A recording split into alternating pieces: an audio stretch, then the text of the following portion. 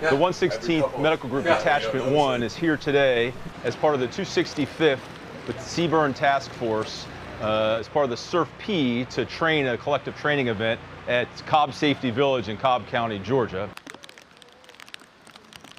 The reason we came out today is to exercise our response capability, and our part of that response capability as the medical detachment is to provide triage stabilization of any kind of victims or casualties that come off of a mass casualty event, be it a Seaburn event or a natural disaster.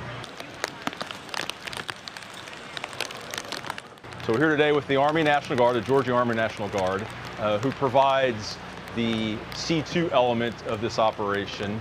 They provide S&E, which is search and extraction, and they also provide decontamination. We receive the casualties once they've been decontaminated and provide treatment to them.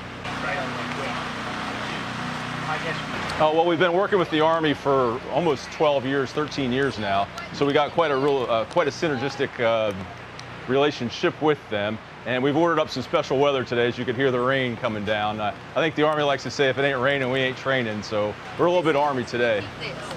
Then we've got to put the patient. So today, actually, our main goal was to execute our deployment from the base and come and do our setup today. We are going to run a few live casualties through, but not nearly as many as we would if we had a mass exercise lot like today. Today's a little more of a smaller scale, kind of get prepped for our pre-exeval and exeval in November, December at Camp Blanding, Florida.